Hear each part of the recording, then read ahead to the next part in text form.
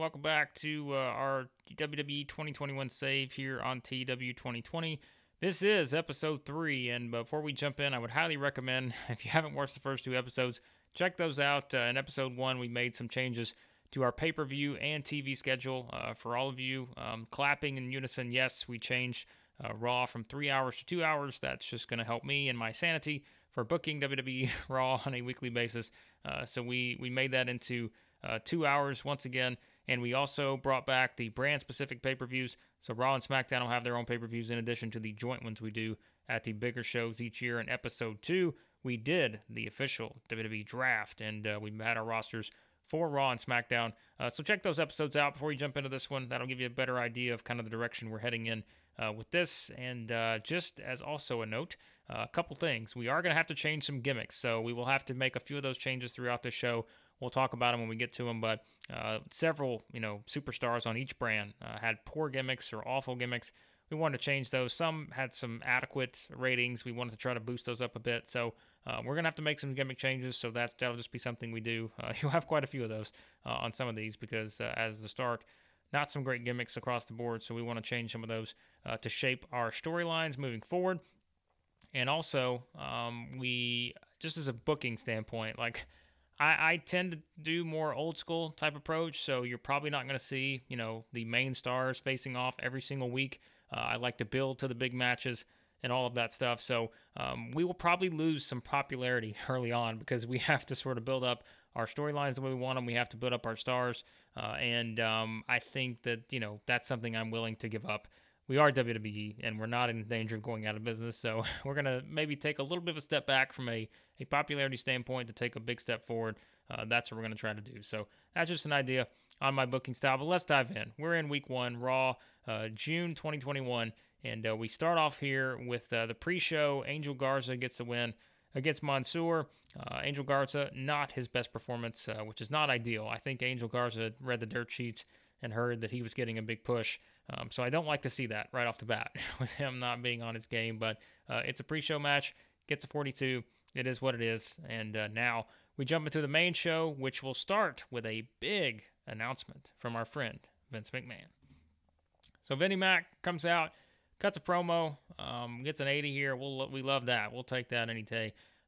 Vince announces that next week on Raw, he is going to announce the new Raw general manager. And yes, I know some people haven't necessarily loved the authority figures and all that over the years, but I promise it's going to be more like a general manager, less like an authority figure that we've seen at times in WWE. We want to go and sort of bring back the golden era of Raw general managers in terms of just how they were used.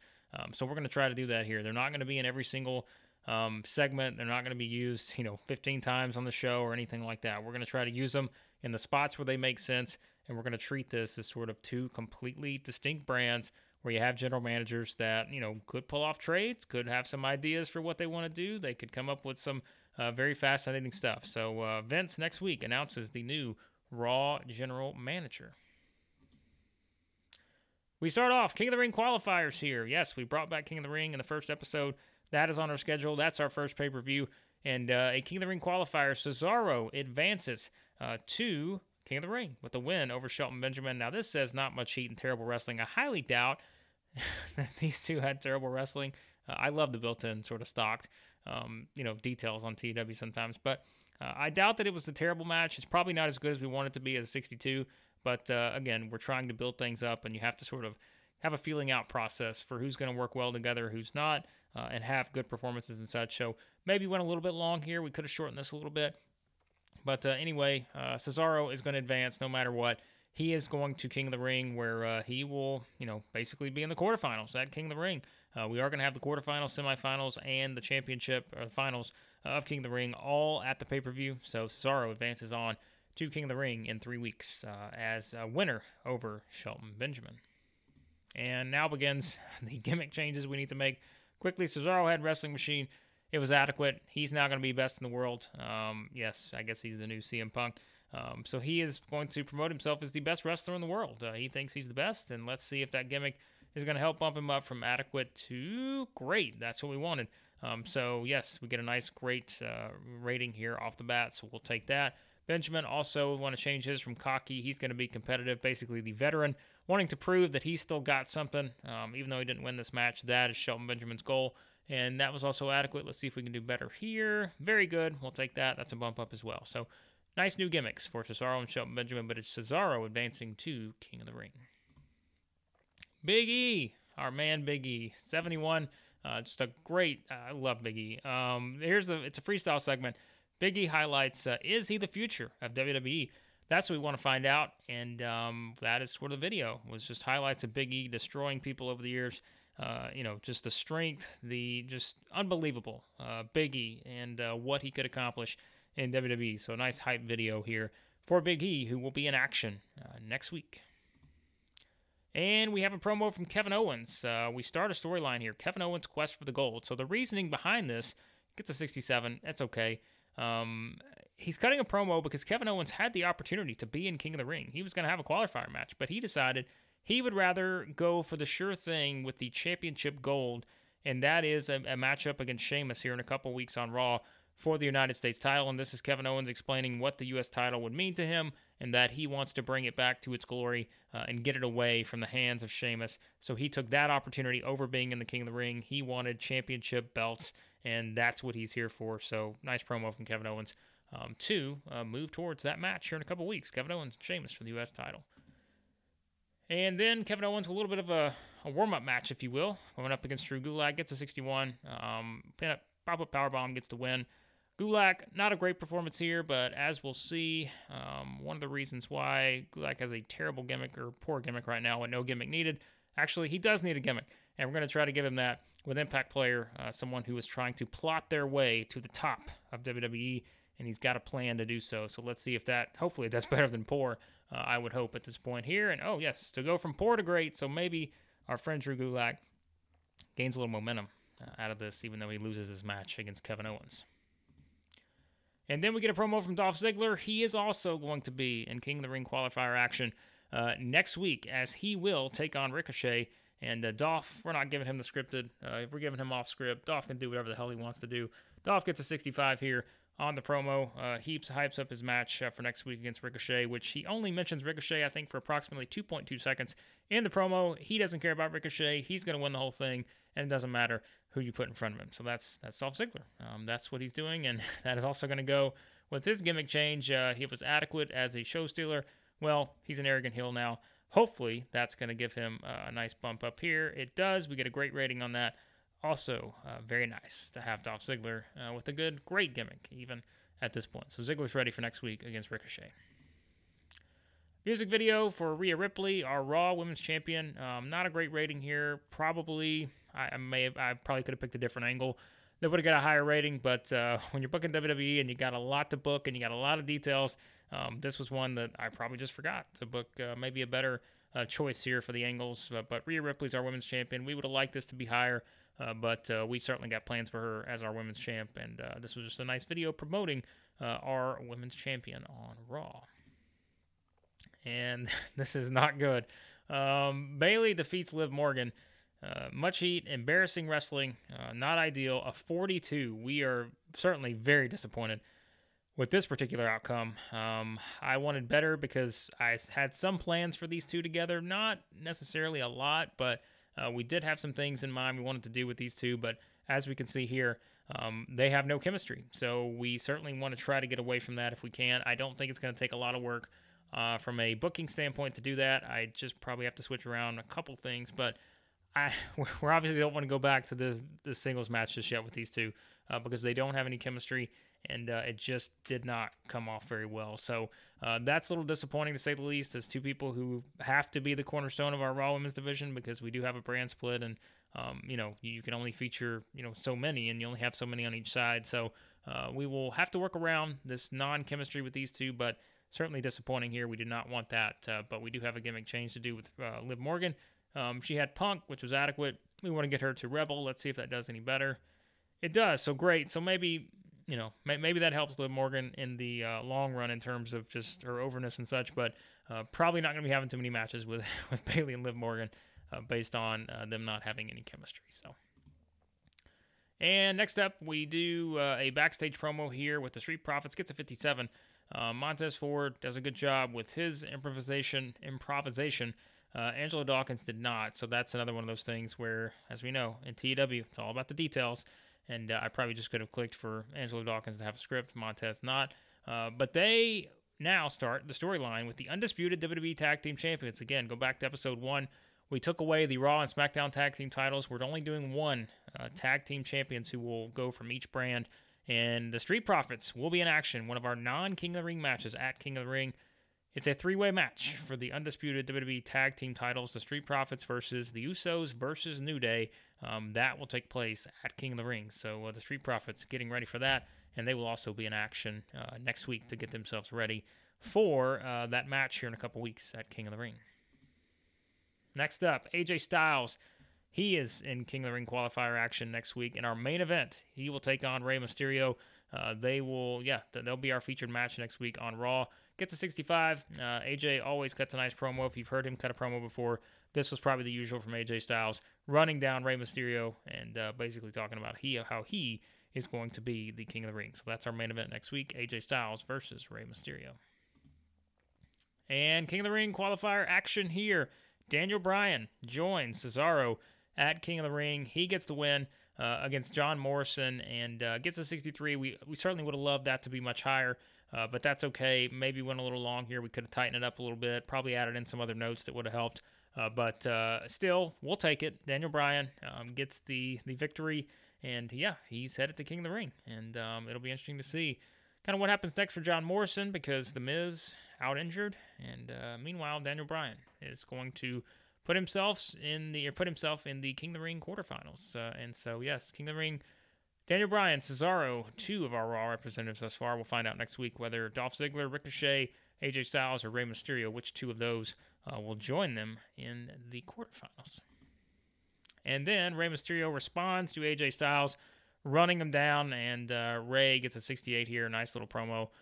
Rey is also ready for next week's match in the King of the Ring qualifiers. And then Bobby Lashley. Oh, come on, Lashley struggling going off script. We get a 67 for this one, and this was MVP and Bobby Lashley basically saying Bobby Lashley is bored. Like, this guy just needs something to do. He doesn't want to play on his phone. He doesn't want to read a book. He wants action, and he is going to have a warm-up match next week. He's declaring it as a warm-up match. He's not defending his title, but he says any match that he's not going to be in that's not for the championship, he only considers as a warm-up match. So the true heel, Bobby Lashley, wants to be in action next week, and he will be. We don't know who his opponent's going to be yet, but we do know he's going to be in action in a non-title match next week because Bobby Lashley is bored. There's a t-shirt, ProWrestlingTees.com. I'm just kidding. Bobby Lashley's bored, though. And that leads us to our main event, which is Edge capturing a victory against Robert Roode. Gets a 69. Nice main event there between these two. Edge hits the spear to get the victory. Edge, though, off his game in this one. That's not ideal. But still, he gets the benefit of being Flavor of the Month. So with Edge off his game, we probably could have got, certainly a nicer rating here.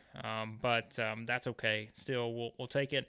We have plans for Edge, and Edge gets the victory in our main event. This is not King of the Ring action. This is just our main event, Edge versus Robert Roode. And the reason why is because we have something planned with Edge.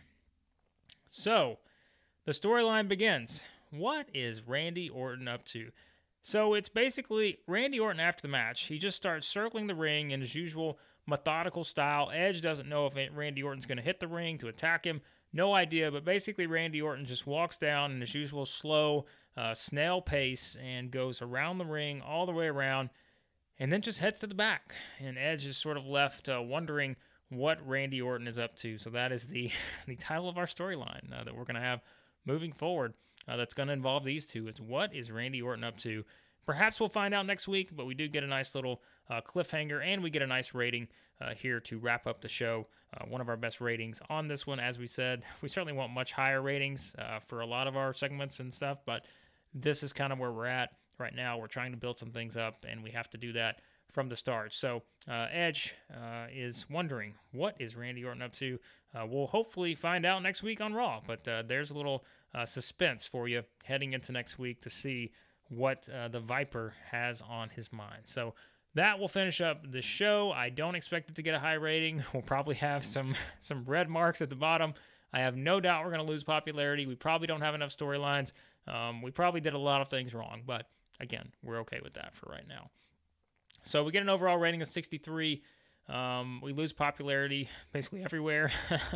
The feeling is we don't have enough storylines. Yeah, not surprised by that because we are starting storylines from scratch, and really I think we probably only maybe advanced 2 or 3 here, and yeah. So I think again, not completely surprised, disappointed, whatever words you want to use. So I think yeah, that's kind of where we are on that. But there's what you get with the first episode of Raw.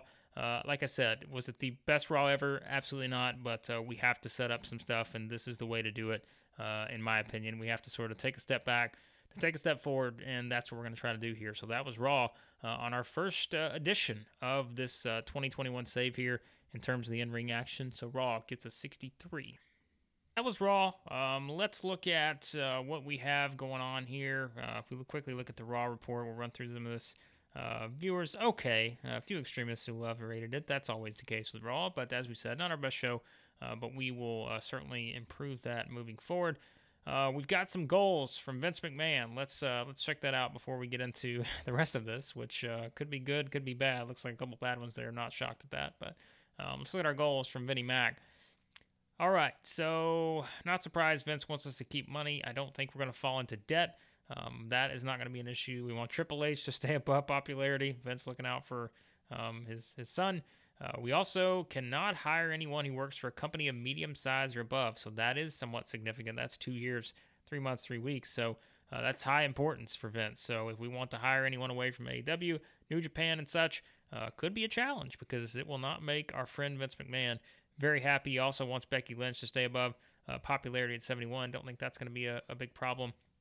And Vince doesn't want daredevils, psychopaths, or technician strikers, which, again, not surprised by any of this because that is not really Vince McMahon's style. So these are manageable. This is the only one I think we look at, and I've seen this in other saves, and I can't say it's very surprising, but this is one that, we can't be stealing away talent, basically. Vince doesn't want any other talent coming from medium size or above. We do have NXT to work with, so we'll see if we can work around any of that. So those are the goals from Vince. Drug fees, Raw viewing figures. Look at that. We get a Stone Cold rating. 316 is our rating for Raw. If you look at that with what the actual ratings are with Raw, I guess we will take that based on that number. So clearly, though, AB1, Fox Sports, not very happy in terms of the quality. Our show rating was not great, so we are not surprised by that either. So really not a whole lot in the way of mail. Anything else of note before we wrap up this episode? AEW Dark Elevation, a decent rating. Sean Spears, the star of the show there. Anything else in terms of what stands out in the news? I don't really see a whole lot. So that's what we have to work with. That was Raw. And everything else, we're kind of going to be waiting here. We're kind of in this point where we get into SmackDown, we're starting up our storylines, and we're building to King of the Ring, which will take place in a couple weeks, and that should be fun, as we do have King of the Ring coming up. Again, if you missed the very first episode, this is our schedule we have. King of the Ring is going to be our first event. Will happen Sunday, week 4 of June, so several weeks away from King of the Ring. We've already got some people qualified, and yes, that is going to be our plan as we move forward. We're going to try to get those better ratings, but I'm not really worried about it here in this first couple episodes because I know we're trying to build up our storylines, and that is the goal. So that was Raw. Hopefully you enjoyed it. A lot of great feedback thus far. It's someone who just really decided to start this on a whim. I really appreciate all the great feedback. It's very encouraging thus far, and hopefully you enjoy what we have in store here. As I said, my booking's a little bit more old school approach, so it's something that you have to build towards the big matches, and that's what I'm trying to do with some of this. So hang in there. It will all make sense with some of these storylines once we get to that point. So be sure to subscribe, like, share, all that good stuff, and that way you can catch all these episodes we do have coming up here. And on the next episode, it will be all about SmackDown, as we will look at the very first edition of WWE SmackDown here in our WWE 2021 save. So thanks as always for watching, and next up, it will be WWE SmackDown.